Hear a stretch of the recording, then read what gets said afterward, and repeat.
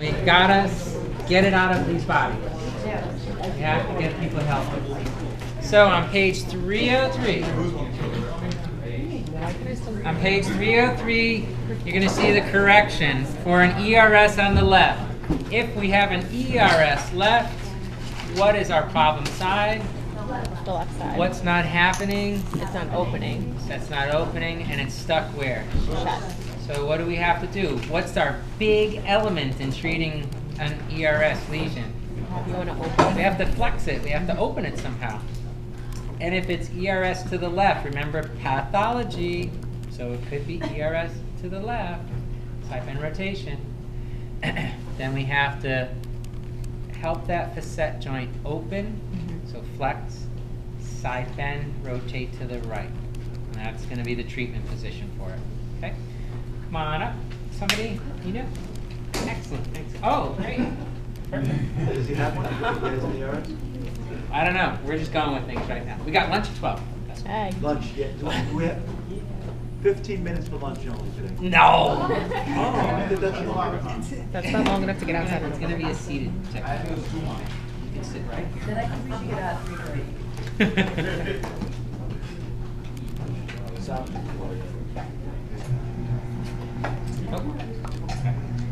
So, if you're treating somebody in a seated position, what's important to have them do with their feet? Be supported and stable.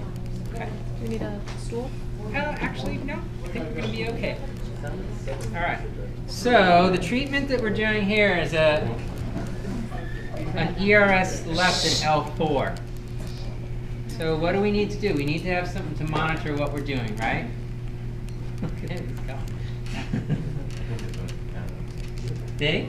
Okay, good. So this could be a very true bona fide treatment.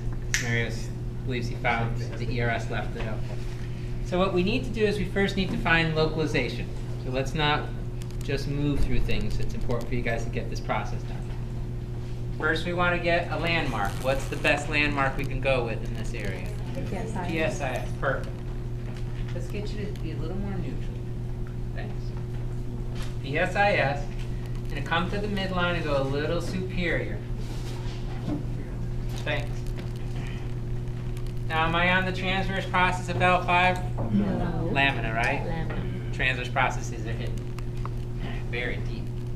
And I'm going to come up one more level to L4. Okay? Now, because it's an L4-5 issue, what I'm going to do is I'm actually going to, with my middle finger, monitor the interspinous space. Because when I start to flex them, I'll be able to feel the motion here.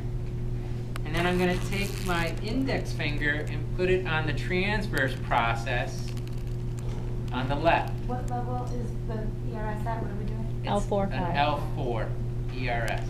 So it's an L4-5 ERS left. Okay. You're on the TP of? I'm on the left TP of L4. And then you're on the spinous process of? Interspinous space of 4-5. So it looks like that. So what I need to do now is I need to come into my standing position so I can control the motion. All right, so I've got my palpating fingers here. I want to be able to palpate with this index finger the transverse process opening. Okay. So what I can do here now is I can make two contacts, one with my shoulder or chest, coracoid process, what I like to refer to as the coracoid contact, on the back portion of his shoulder, and I could then control here as well with my hand to help bring him into some flexion, side bending with my torso, and then finally rotation. Okay, so let's do that localization again. A little bit of flexion, and how can he help me with the flexion? What can I ask him to also do? Slump. Stop right there, though, because I don't want it to go past the feather edge of the barrier. I can further control the side bending with my trunk and my hand grip. And I'm also, just so his arm doesn't get in the way, have his arms down at the side and going towards the right. Now I'm going to flex him down to that segment, side bend him, okay, and then rotate. So I'm in a position of flexion, side bending, and rotation to the right to help treat an ERS on the left. Okay? So I'm asking the facet joint to do something that it's not doing right now. And now I'm going to implement muscle energy to help me with this technique. So Matt, what I'd like for you to do is I'd like for you to try to bring your left shoulder back into my chest as you try to extend more upright. Hold, 2, 3, 4, 5, relax. 2, 3, a little more flexion because that's the big opponent. Rotation and side bend. One more time. Hold, 2, 3, 4, 5, relax. A little more flexion, slouch. Good. Side bend rotation. Okay? Now, the way that Phil Greenman finishes this technique, and we want to show you, is on the next page, where he then helps to stabilize L5 and takes the full segment of L4 now into flexion. Okay? And just holds that into position. Just to finish off the full flexion moment of L4 onto 5. So I'm blocking 5 with my heel, and I'm still bringing both facets now of L4 into flexion. And you're in neutral now? Yep. You're not rotated or side bent at all? Correct. Who's in flexion then? I just mean in terms of side bending and Yep. rotation where. Just in the Just so I'm sagittal straight forward. plane. Yep. And I'll have them come back up. Now what I would do is just reassess, making sure that the facet joint now went into flexion, side bend, rotation to the right. So in flexion, I should actually have symmetry with my transverse processes. Another caveat that Dr. Makovsky always wanted to hammer home with this technique, just to safeguard prophylactically against derangement, you can now have the person stand and do 2 or 3 repeated extensions just to help counteract the bilateral flexion that comes at the end of that initial treatment. Right? So you can stand How up. about if you have a patient who says to you, you know, I'm feeling a lot of pain down my leg right now when you're flexing me forward. What would you do? Don't flex them forward. Okay. Okay. So supporting here, blocking L5, allowing 4 to come. And again, you don't have to hold it. Just a little extension, little extension. Milk it. Yep. Yeah, good question. For the, like, assessing for symmetry, would you assess them as extension because it was ERS? If I have an ERS lesion, Yeah. what's the arthrokinematic problem? Oh, somewhere. It can't open. It's stuck closed. So in extension, all ERSs are symmetric Right. because it's not a closing problem. You'll see it when you go into flexion because it's an opening problem. Okay. So I'd reassess him in the bias of Maybe flexion. show real quick how you found it. Absolutely. Prone, please, Matt.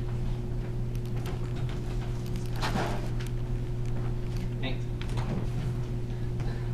So what we did was we came first in neutral. Came here, it was L4 ERS left. Mm-hmm. Come off the PSIS. Could you maybe just do the front camera then? Or you know what, Matt? Spin so your head's the other way. It'll be easier to see on the camera. Is that good? Yep. So, PSIS, find my localization, come into the midline, and I go up to 1 level till I find L5. Come out to L5, I look for symmetry on the lamina. I find no problem. Here, at L4, I come out, and I find in neutral that the left TP is more prominent, and the right TP is less prominent. I just go to the next level at L3 to see if there's symmetry, and there is. So I now know that it's a problem, a type 2 problem at L4. I just don't know if it's flexion or extension yet. I just know that it's a major motion loss and it's a type 2. Come on into extension, up on your elbows in Sphinx position. I'm on that level. comes up into extension, total symmetry. The asymmetry goes away.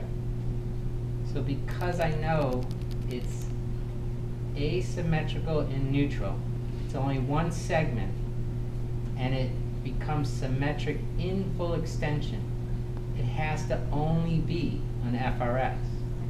So I have him come, it has to be an ERS, I'm sorry. I said FRS, I apologize. It has to be an ERS. So to confirm that, I now have him come sit back on his heels, and boom, that transverse process hits me right in the belly. On the left, it's now not opening on the left, and that confirms my finding or suspicion of an ERS on the left. So you do neutral, extension, and flexion to confirm the ERS. You do neutral, flexion, and extension to confirm the FRS. Right? Question? After we correct these amounts of energy with the times, and you said we need to neutral and flat. Yes. But above. He says it keeps the rotation. Yeah. Yeah. You want to go into, you want to do the one correction first with the rotation bias, you can. But ultimately, you want to make sure the segment fully flexes symmetrically. So you can go into neutral forward flexion.